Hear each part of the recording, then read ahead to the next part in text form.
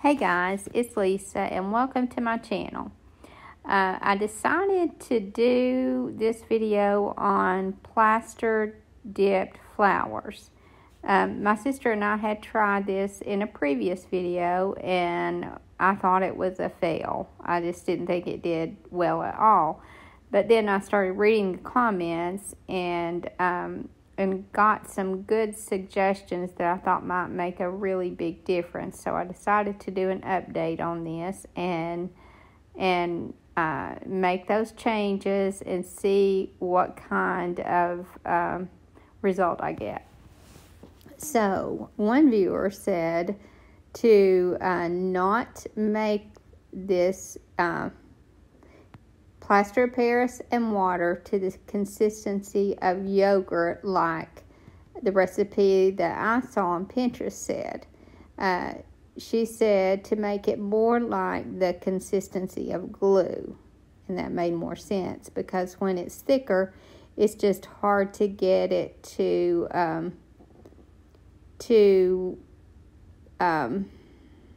not be real clumpy and too full. And as you could see there, I added some Elmer's glue. Another viewer mentioned putting glue in. And so I thought that made a lot of sense because there would be something to kind of help it hold together better when it dries. Because one of the issues that I had with the other ones that I did was that they shed a lot. So I didn't feel like it was going to hold up good at all. So adding the glue and making it thinner, both of those were super suggestions, I thought. Another suggestion was to, instead of laying it on wax paper like my directions told me, hang it on a clothesline. So I just took some string and made me a little makeshift clothesline here at my workstation. And I'm just taking clothespins and hanging them. And I'm starting out hanging them upside down. And then some of these flowers will need to be turned as it starts to harden. It doesn't take very long for that to happen. But as you can see, these are working out pretty well this way. So thanks to all of you who gave me such good suggestions. I'm learning so much from you guys. I feel like I'm learning more from you guys than you are from me. Now this little flower here was one from the Dollar Tree, and I will say that it wasn't a good one to dip. I guess it was too floppy and it just didn't hold the shape the way I wanted it to. So that one ended up in the trash. But I think that everything else that I dipped worked out really well. So making this plaster of Paris and water to the consistency of glue, and adding a little glue, and I just kind of guessed. I don't really know how much I put in, maybe a few tablespoons, but adding that glue was a really good idea.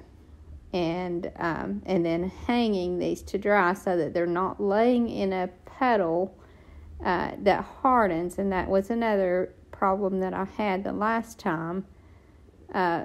So hanging them was also a good idea. So this made all the difference in the world, making these changes. So if you're going to do this, then it did work out. The last time I said I probably won't do it again, but now I will. But as you can see, it's very messy.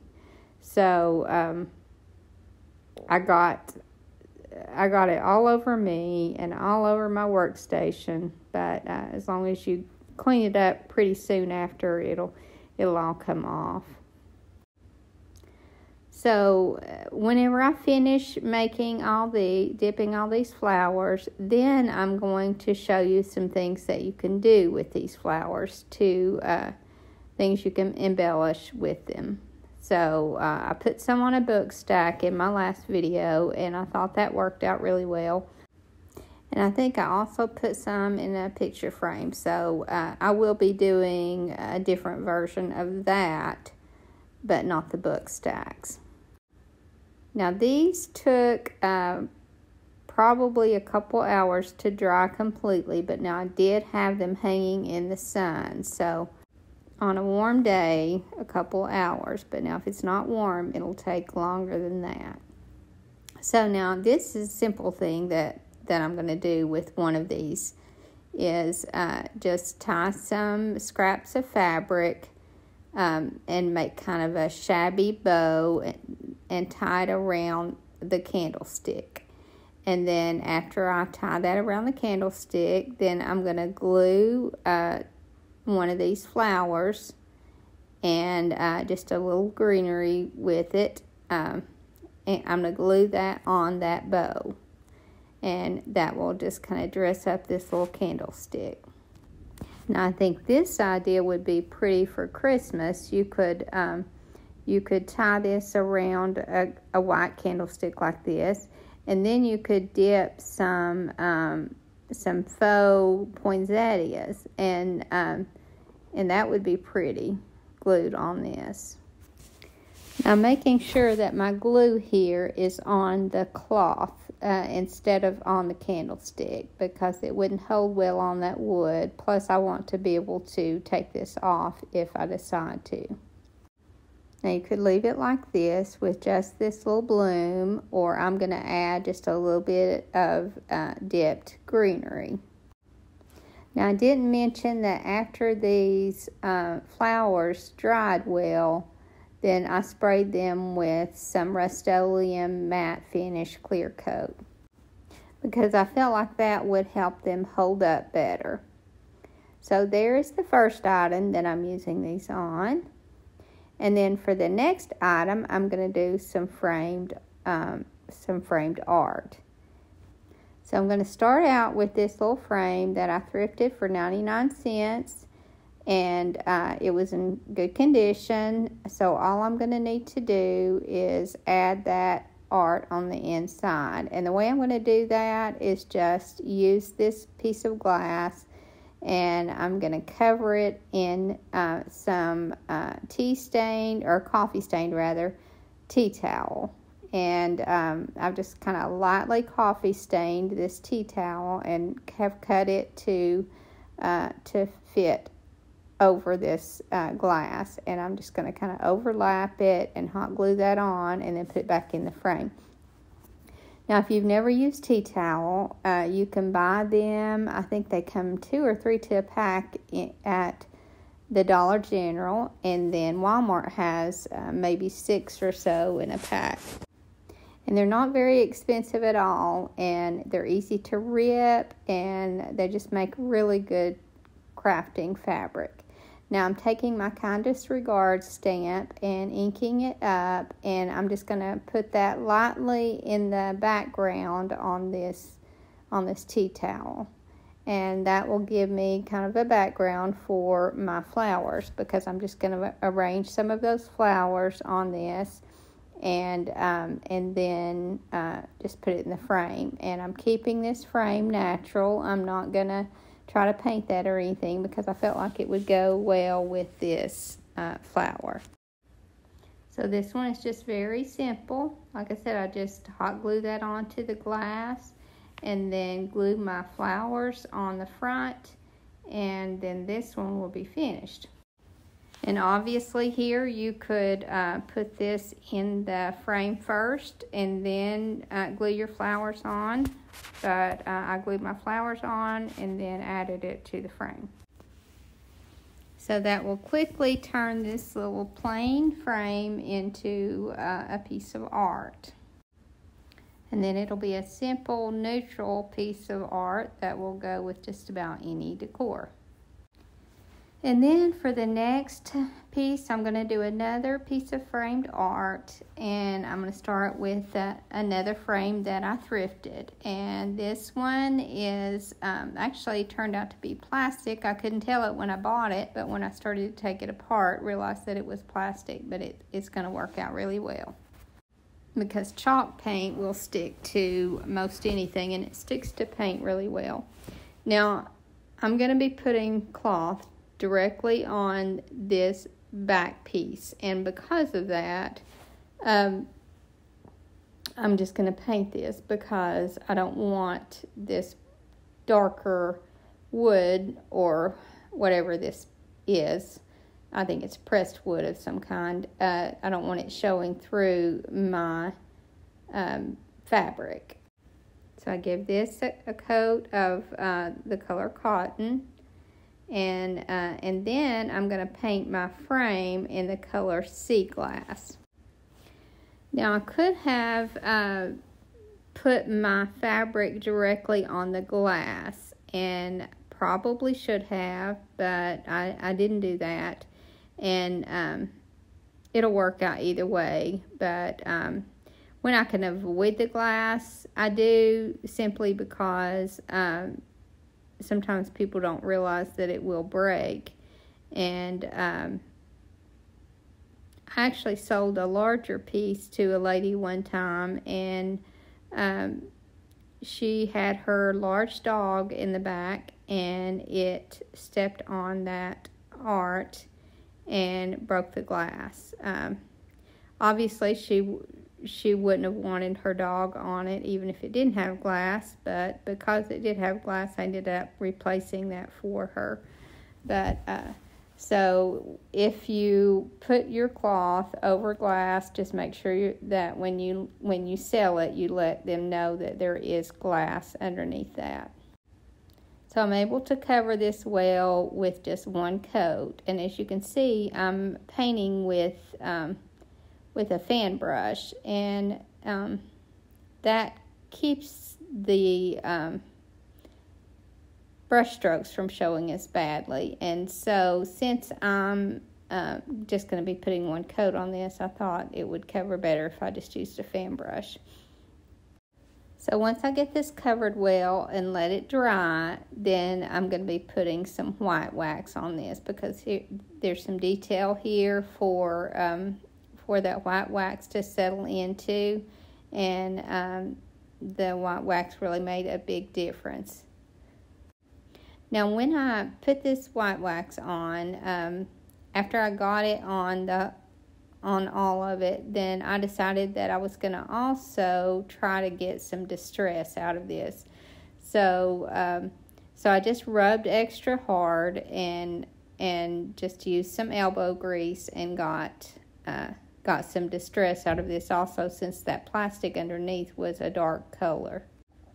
Then I thrifted some really pretty fabric that I'm going to be using in the background of this.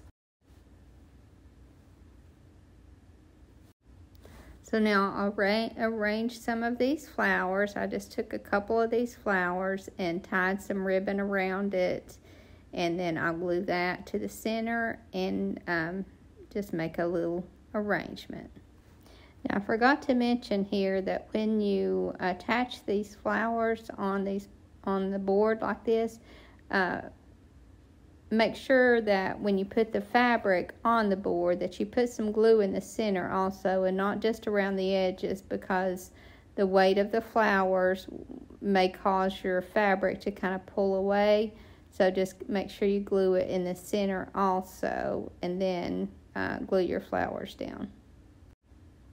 And this arrangement left a little space on the bottom, so I'm just going to take a piece of tea towel that I've cut into a little rectangle and put a stamp on. And I just put a little scripture there, stamped it right on that little piece of fabric, and now I'm going to just glue that to that little space on the bottom, and then this one will be complete. And I think this one screams cottage. I think it really has that cottage look. So So all these didn't take very long, but this last one is going to be a little bit more time consuming. It's still very easy, but just a little time consuming. Then I thrifted this picture, and I think this was it said Hobby Lobby on the back, so I think it was an older style Hobby Lobby piece. So I'm just going to take everything out of the frame. And then I already have a dark frame, and that's going to be a good distress color. And but I'm going to, on that gold, I'm going to kind of add some dull black to that, so that when I'm not going to be distressing this, but I am going to be using some crackle medium on it and do a crackle finish. So when that shows through, I don't want that gold showing through. I just want it all to be darker. So I'm just giving this just a haphazard coat of anything dark. Dark brown probably would have been even better, because this frame is just a very dark brown, but didn't have that handy, and I just grabbed what I had handy, and I just wanted to get some dark on there.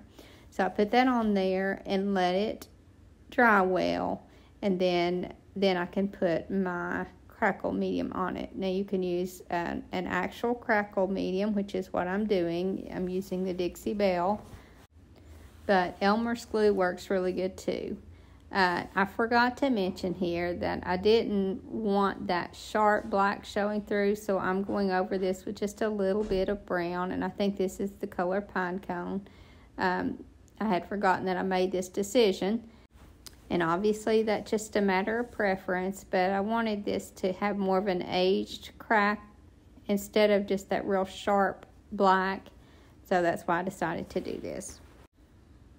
So if you haven't guessed, I'm going to be using pumpkins on this one, and this is one from the Dollar Tree, and they come in obviously one piece, but they're two sections that are just attached together, so they're very easy to separate. But now this little pumpkin is a different story. As it turns out, it was solid. So I'm using my X-Acto knife here, and I think it's going to be pretty simple, just kind of cut around the outer edge and then pull it apart. But it wasn't that simple. I had to just really work with it and then get it cut in half. I can think of a lot of tools that would have been easier to use than this, but I'd already started with it, so just decided to finish. So now I'm putting the color Gravel Road on these as a base coat, because I'm going to be painting these mostly white, but I wanted a good base coat so that I would have some shading.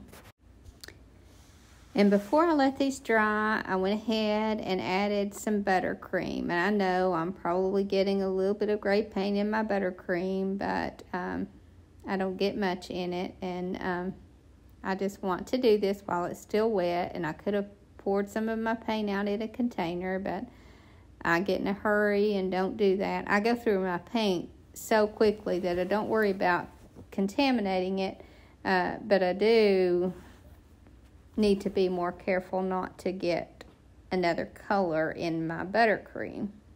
But I just do this on all, actually I end up doing on all three of them, but I don't use all three pumpkins. I just decide to use one small one and one large one. So once I get this coat on here, I let it dry well, and then I go over it with just a regular cotton white. And then I just I decide at that point that I want to add just a little bit of that sea glass color that I used earlier on a frame, and just kind of put a little bit of that here and there, just dry brush it on after it dries. And then I decided after that I still wanted some more dimension and color, and I wanted to warm this up a little bit, so I let it dry well and used some Van Dyke brown glaze, and then I was happy with the color that I ended up with.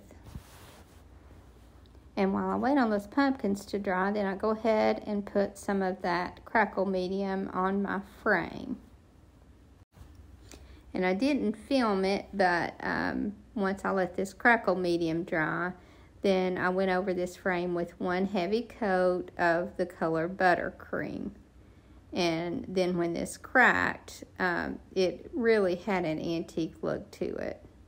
So then all I had to do was spray some clear matte finish on it, and then it was ready to put the art in.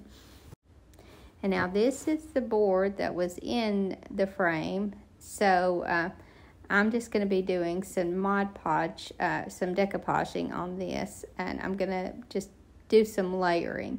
So I'm starting with this, I guess it's almost a flesh tone tissue wrap. So I just put that tissue wrap straight on to that Mod Podge. And I don't bother smoothing it out because I want it to be kind of wrinkly and add some texture. So I'm just going to keep adding layers until I get enough texture on it. And obviously I don't want that board showing through, but I'm not worried about that because I'm going to be layering some different decoupage on this. I want to give it more of a antique look and give it some character, so I'm going to be layering several pieces on this. And I would say that this is where thrift flip meets junk journaling or scrapbooking. If you've ever seen that done, then that's kind of the type of art that I'm going to be putting in this. And I'm not going to worry with the excess around the edges because once that's done, I'll trim it and then I'll go over it with some sandpaper and neaten up those edges. Now here I'm just kind of taking some torn pieces of paper and decoupaging those on. But I'm not just going to be using the tissue wrap. I'm going to be using some other paper. And I'm going to start with some vintage book pages. So I've just torn pieces off and I'm just laying those randomly and decoupaging those on. Here it really doesn't matter what you do. You can just layer it in any order that you want it. Random is better. And I like the look of the book page down, and then some of that tissue wrap just kind of laid over the top of it because you can see through it. But it just gives it more texture and more interest, and this part is just really fun to do. You can just build it and build it until you like the look. And here I'm adding some lighter book pages just to give it some more dimension and color. So I just kind of randomly lay pieces of that down and decoupage that on. And it doesn't look like much at this point, but it just starts to come together at some point, and you'll know when to stop when it just starts to come together. Now I'm using some of my script stamps. And you could use any kind you want here. I'm just using different scripts, and I am decoupaging those onto one layer of a napkin. So this is the inner layer of the napkin that doesn't have any print on it, and I'm just kind of decoupaging this on. And then I'll tear these pieces up and I'll put those on just like I did the others. And these will show the script, but then again you'll be able to see through them, and you'll see some of those book pages underneath, and it just really starts to create a really neat look. I think it's really important here that when you tear this out that you don't leave any of the straight edges. So just make sure every piece has torn edges all the way around. I think that just really helps the look. And I think for this look, the more layers you add, the better it looks. So just if you're not happy with what you have, just keep adding until you are happy. When I got finished with it, I just cut around the edges and took my sander and just sanded. You can even just use a piece of sandpaper and sand around those edges to clean them up. And then I put them in that frame, and now I'm just taking these pumpkins that I finished and am gluing those down, kind of like they're laying in a pumpkin patch. So I'll just kind of lay one slightly down so they don't look too uniform, and now I can start to add my plaster dipped leaves and vines. So, but first I'm going to put these stems in here, and this is just a piece of stick, and I just kind of poked it in there and then add some hot glue, and I do that on both. And then I'll add some Spanish moss to the bottom. And this makes a really unique piece of art, but I think it's really pretty for fall. And you just take that stem and hot glue that in, and then you're going to take some Spanish moss and just pull some little pieces apart and glue it down underneath your pumpkins. And I like to make sure that I keep it inside the frame. So you just kind of add a little dot of hot glue here and there until you get it really secure, because you don't want your picture to be shedding. And this is just something that you can kind of create as you go. And like I said, here it's really important just to really press that moss down and get it glued really secure. And then I start to add some of my leaves and vine, and you just kind of pull pieces that you think will look right and just glue them until you get the look that you want. So I just take some of that vine and that has some leaves on it, and just decide where I want it, and I decide to kind of lay it around the bottom and just glue where you see it's a good place to glue. So I was able to stick that little stem down under that pumpkin and glue it, and kind of glue to the pumpkin a little bit also. And then where I see that my leaves are going to touch my pumpkins, then I glue there. So just find places that are secure places to glue, and just take your time and get it really secure. Now, I didn't mention here that I decided on that little pumpkin to make it more of that sea glass color, because I felt like I was getting a little bit too much white. So that's why that change of color there. And then that glaze really made these pumpkins look more realistic. So you just keep adding until you get the look that you want. And I know these leaves are not pumpkin leaves. It doesn't matter, though. I think it still has a fall look. And not likely you're going to have somebody picking it apart and saying those are not pumpkin leaves. But I decide here, I think that this one is too large, so I just cut that off and use that on the other pumpkin. But just do what you think looks good. And although this one looks a little time consuming, it really is a fun one to do. Now here I'm adding a little bit of that moss around the top of the pumpkins also, because I don't want anything showing at the top to make it look like it's placed on there. So that just kind of camouflages that top and makes it look more like it's always been a part of that picture. You don't want to see that crack down the back. So just keep adding, and eventually you'll get the look that you want, and it will be a really unique piece of art. Here I'm just kind of adding some Spanish moss where I feel like it needs some touch-up. As you can see there, that crackle finish turned out really pretty, and really makes that frame look antique. And I think taking that extra step on the background of this really brought it up a notch. It just gave it an unusual look and a vintage look, and I think it was worth the trouble of all that layering.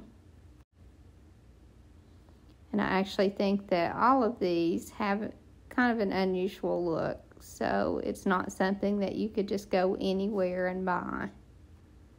And again, thank you to all the suggestions that you guys gave me on the plaster dip flowers, because I think it made all the difference in the world. I hope you guys enjoyed this video, and I hope to see you in the next. Thank you so much for watching. Have a great evening, and God bless you and your family.